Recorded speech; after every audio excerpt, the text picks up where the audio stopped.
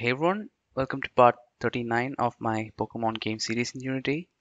So in this video, we'll let the player forget a move if the Pokemon has 4 moves and wants to learn a new one. So for example, Charmander has 4 moves right now, and if I level up to level 13,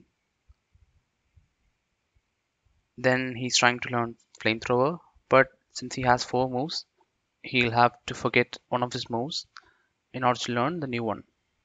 Alright, so we can select the move to forget from here. So Flamethrower is a new move, and if we select Flamethrower itself, then Charmander will not learn the new move. But if we select one of its existing moves, then it'll forget that move and learn Flamethrower. So if I select Growl, then it'll forget Growl and learn Flamethrower. Alright, and now if we start another battle, the Charmander no longer has Growl and instead it has the Flamethrower. So we'll look at how to implement that in this video. Special thanks to all my Patreons for making the series possible. By becoming a Patreon, you can support me in the making of the series and get access to some cool rewards like the complete project files of the series, which also contains some advanced features that are not covered here. So let's start the video. So in the previous video, we made the Pokemon learn new moves when it reached certain levels. But if the Pokemon already has 4 moves, then right now we are not doing anything. So what we have to do is we have to let the player forget a move so that he can make space for the new move. So first let's create a UI that will let the player select a move to forget. So let me go to Unity and let me enable the battle system. Okay. So I just want to make a small box that will list the current moves of the player Pokemon and the new move that it wants to learn. So inside my battle canvas, I'll create a new image. Okay, and let me rename this image to Move Selection UI. Alright, and for the image, I'll choose the image of a dialog box itself. Okay, and I'll change its width and height to 250 by 300.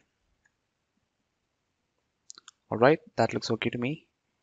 So let me just reposition this. So next I'll create the text fields to display the move names. So I'll add a new text. Alright, I'll just call this move text. And I'll change the font to Orange Kit. I'll make the font size 40. And let me just change the text to move. Okay, and let me make this big so that it's visible. Next, I want to align the text to the center, both vertically and horizontally. Okay. So let me just place this text over here. And we need to create 4 more copies of them. So I'll use Ctrl D to duplicate and create 4 more copies. So totally there are 5 more text.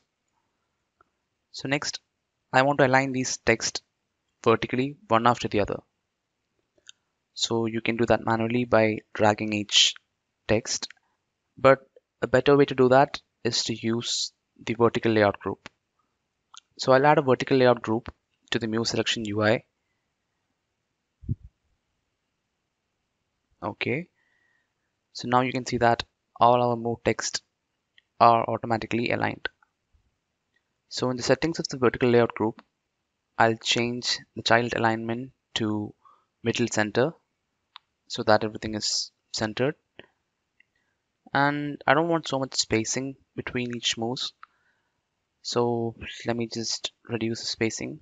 Let's say something like -20. So that's it for the Move Selection UI. I just want to go with this simple UI, but if you want, you can make it big and show things like the power and maximum PP of the move and all that. So next, let's create a script for the move selection UI. So inside my scripts folder, inside battle, I'll create a new script called move selection UI.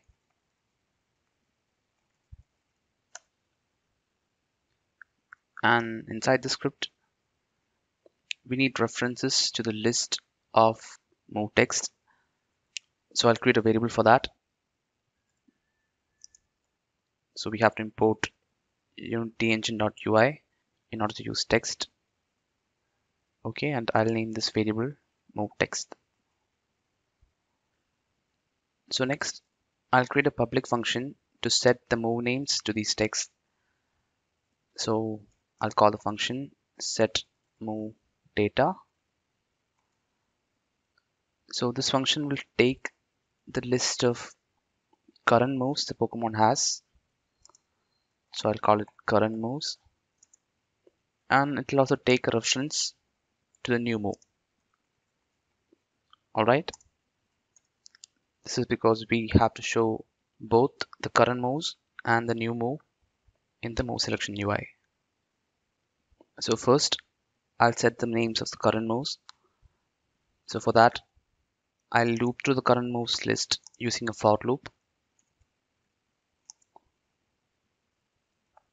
Okay, and inside the for loop, I'll say move text of I dot text equal to the name of the current move, right?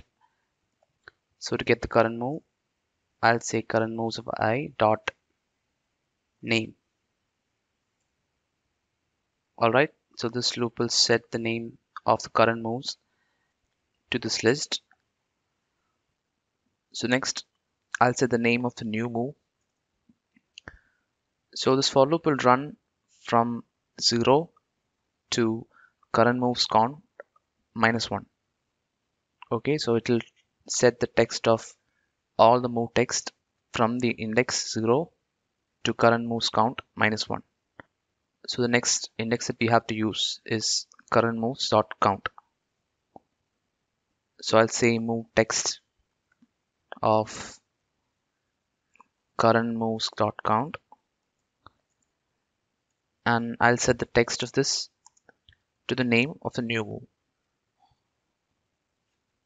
All right. So we're done setting the move names. So let's go to Unity and let's add the script to our move selection UI game object. Okay. And we need to assign all these move text to the list. So let me just lock this inspector in order to assign it. Okay, so that's assigned. So next, let's go to our battle system script. And if the player Pokemon already has 4 moves, then we have to show the move selection UI and let the player select a move to forget. So what I'll do is I'll create a new state called MoveToForget. Alright, and just like for all the other states, I'll create a function to start that state. So I'll create a new function called choose_move_to_forget, and this function will take a reference of the player Pokemon, and it will also take a reference of the new move.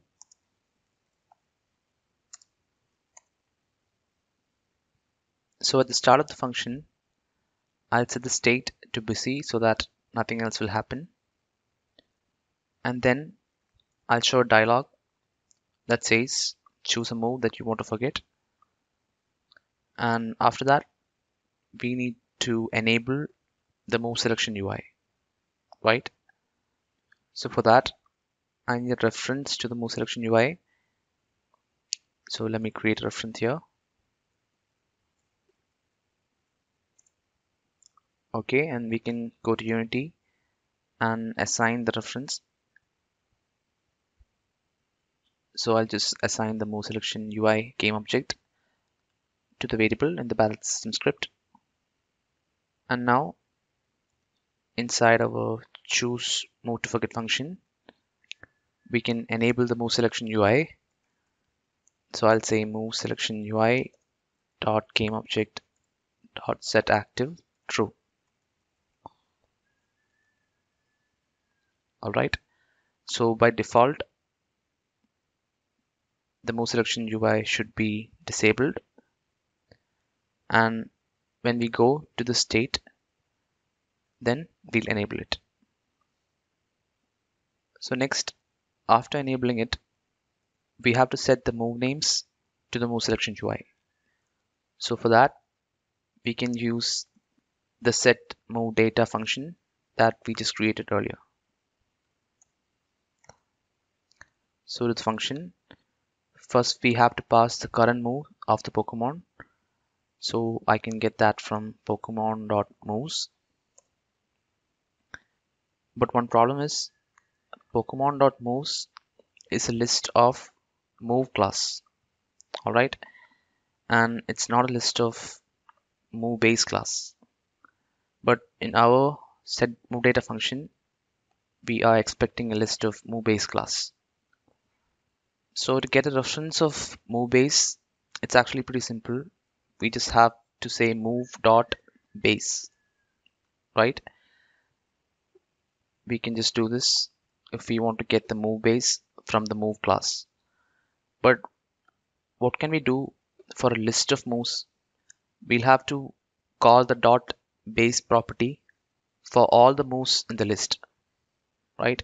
We can't simply say moves of 0 dot base. We'll have to do that for all the moves in the list. So how can we do that? So there's actually a simple way to achieve this using link. So what we can do is we can say moves dot select. Okay, we'll have to import link in order to use the select function. So inside select, we can say x arrow x dot base. And after the select, we have to call dot to list in order to convert it into a list. So basically what this will do is this will convert a list of move class into a list of move base class. So if this sounds confusing to you, I recommend spending some time to learn the basics of link. So let's continue. So we passed the first parameter, which is the current moves of the player Pokemon. So the second parameter is the new move, which we can just pass directly. All right. So this line will set all the move names in the move selection UI. So once we show the move selection UI and set the move names, we can set our state to move to forget state. All right. So now let's actually call this function when the player Pokemon is trying to learn a new move, but it already has 4 moves. So here I'll remove this to do command and I'll call choose move to forget coroutine. Okay, so here we have to pass the player Pokemon and the new move it's trying to learn.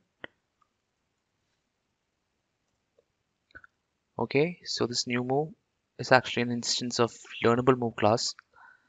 So we have to use new move dot base since we are expecting move base as the second parameter. And by the way, before calling this function, I want to show a few dialogues. So first I'll show a dialogue like the Pokemon is trying to learn this move, but it cannot learn more than 4 moves. So here instead of 4, I'll use Pokemon base dot max number of moves. just in case you might want 5 or 6 moves as the max in your game. So let's go to Unity and test this. So let me just disable the battle system and let me look at the moves of my Charmander. So let me just add one more move at level 7 so that my Charmander will have 4 moves by default. So let me just add a quick attack and I'll set its level to 7. And just to make things easy to test, I'll increase the XP yield of Bulbasaur even further. I'll make it 400. So beating a Bulbasaur will produce more XP gain and we'll be able to level up just by beating one Bulbasaur. So let's try testing this.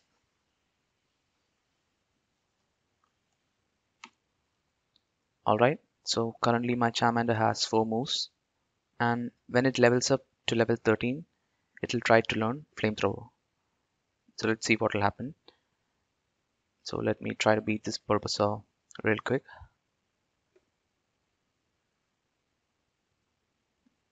Alright, so the Bulbasaur fainted, and Charmander should gain enough XP to level up.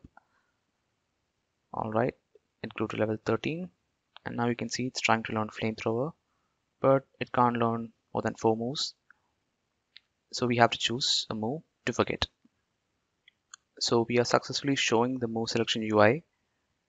So next, we should let the player select a move from the UI and then forget that move in order to learn the new move. So let's do that. So in the handle update function, if the state is move to forget,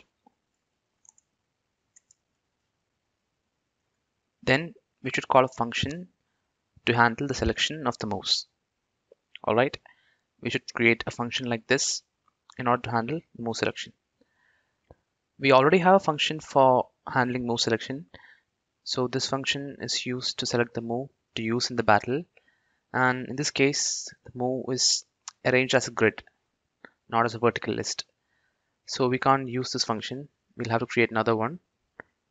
So what I'll do is I'll create the handle move selection inside the move selection UI script.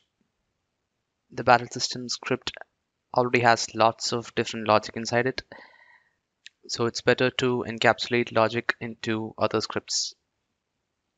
So inside my move selection UI script, I'll create a public function called handle move selection. And I'll create an integer variable for the current selection. Alright, and initially I'll set it to 0. So next, inside the function, if the down arrow key is selected,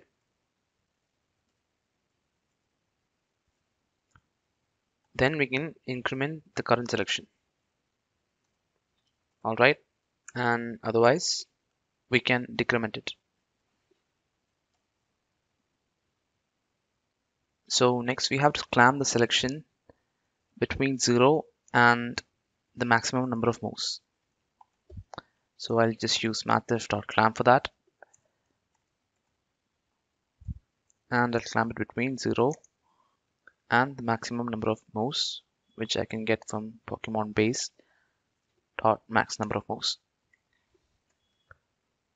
Alright, so next we have to update the move selection in the UI. So for that I'll create another public function called update move selection, and this function will take the current selection as a parameter, and inside it I'll use a for loop to loop through all the move text. So here the loop should be between 0 and the maximum number of moves plus 1. So all this is pretty similar to what we have done for the move selection and action selection earlier. So that's the reason why I'm not explaining this in depth. So here inside the for loop, if I is equal to the selection. Then we want to highlight that move text, right? So for that, I'll create a variable called highlighted color.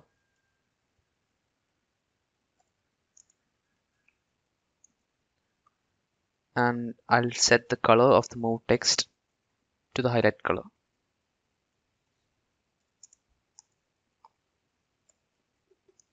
All right.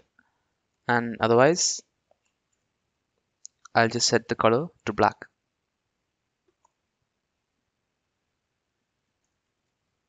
So now from the handle move selection, we can call the update move selection function and pass the current selection as the parameter. So now let's call this function. So inside the handle update, if the state is MoveToForget, then we can call move selection UI dot handle move selection.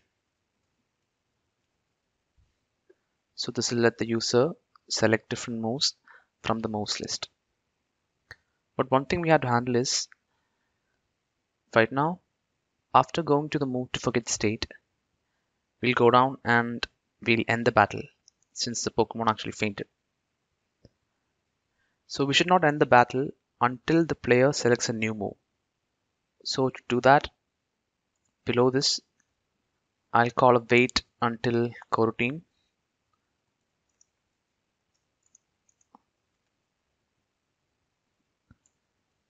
And inside this, I'll say I want to wait until the state changes from the move to forget state. Okay. So we will wait until the player selects a move, and only after that we will end the battle. So let's try testing this. So before we test, we need to set the highlighted color from the inspector. So let me change it to something like blue, and I need to change the alpha so that it will be visible. All right. So let me test if it's working.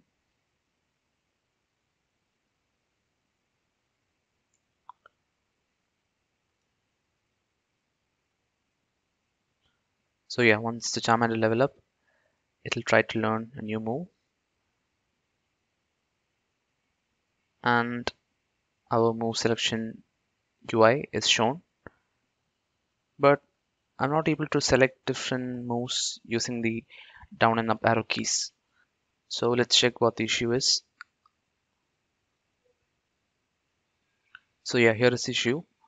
In the handle move selection, I'm incrementing the current selection if the down arrow key is pressed, and otherwise I'm decrementing it. So whenever down arrow key is not pressed, the selection will keep decrementing, and that's why it's not changing in the UI.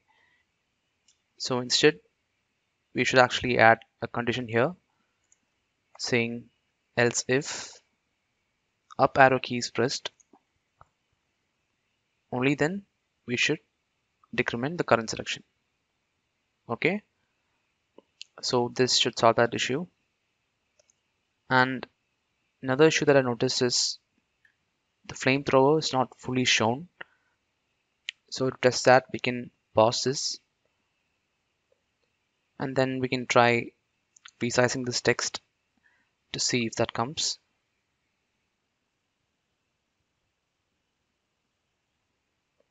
So yeah, here you can see if I make the text big and then unpause the game, the flamethrower is being shown. So what we have to do is we have to increase the size of all the text in our move selection UI. So let's do that. Okay, I believe that should be enough. And just to test it, we can try changing the text of this. So yeah, that's fitting. And in case if it's not fitting, then you can reduce the font size. So I'll just change this back and I'll disable the move selection UI, disable the battle system, and try to test the game again.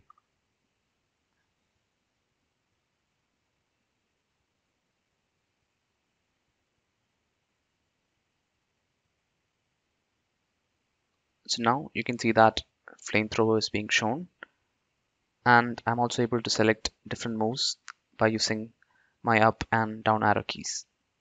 So that's working fine. So next, when the player selects a move and presses Z, the Pokemon should forget that move and learn the new move, right? So let's look at how to do that.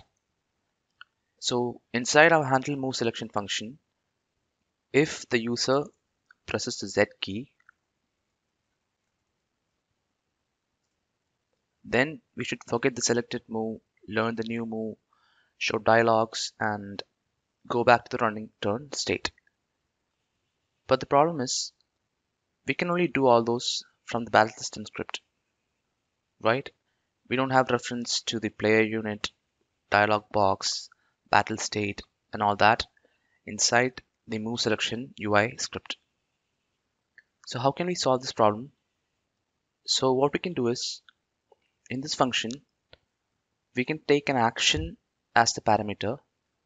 So let me import system in order to use action. And I'll call this action on selected, and it will take an integer as the parameter. So this action will be invoked whenever a move is selected, and we will pass our current selection to the integer parameter. Alright, so let's invoke this action. So I'll say on selected dot invoke, and for the parameter I'll pass the current selection.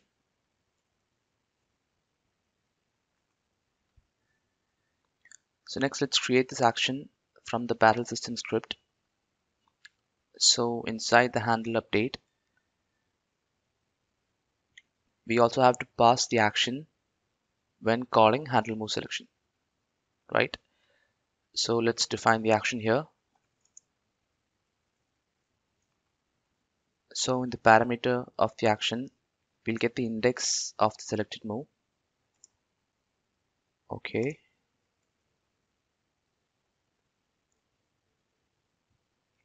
So here also we have to add the integer to show that this action takes a parameter.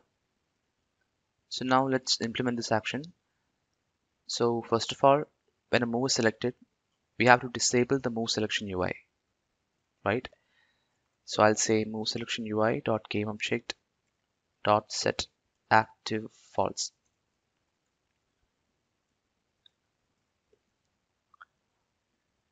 All right. So next, we have to make the Pokemon forget the selected move, right? But what if the player selects a new move itself? So let's say the flamethrower is a new move that the Pokemon can learn. And what if the player selects flamethrower itself? So in that case, the Pokemon should not learn flamethrower and it should keep all its existing moves. So there are two cases that we need to handle. So the first one is if the move index is equal to 4. 4 is going to be the index of new move. So instead of writing 4, I'll write Pokemon base dot max number of moves just to keep it clean. And if that's the case, then the Pokemon should not learn the new move, right? So let me write a comment over here. And otherwise, Pokemon should forget the selected move and learn the new move. So in this case, we don't have to do anything. All we have to do is show a dialog saying the Pokemon did not learn the new move. So one problem is we don't have reference to the new move from here. Alright, we have a reference of the new move in the choose move to forget function. So this is a new move, but we don't have a reference to it in the handle update function, right?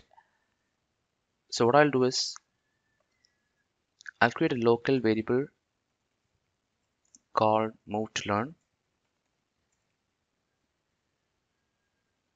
and in the choose MoveToForget function, I'll store the reference of new move into the variable we created. All right. So now we can access it from MoveToLearn variable. So in this case, I'll just show a dialog saying the Pokemon did not learn the new move. All right. So this is all we have to do in this case. So in the second case, we have to replace the selected move with the new move, right? So I'll say player unit dot Pokemon dot moves of move index. So this is the selected move, and I'll replace it with our new move. Okay, so I'll assign new move of MoveToLearn.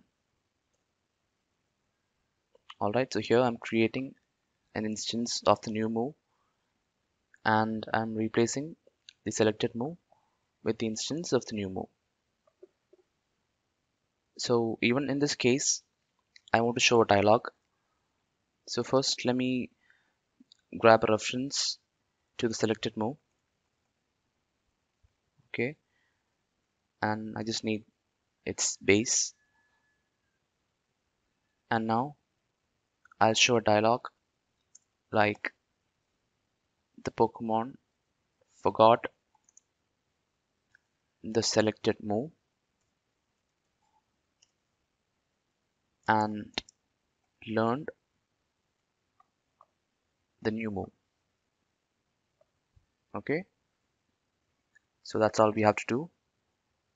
And after the if condition, I'll reset the move to learn to null, and I'll also set the state back to running turn so that we can continue the battle. All right, so this is all we have to do when a move is selected. So let's pass this action to our handle move selection function.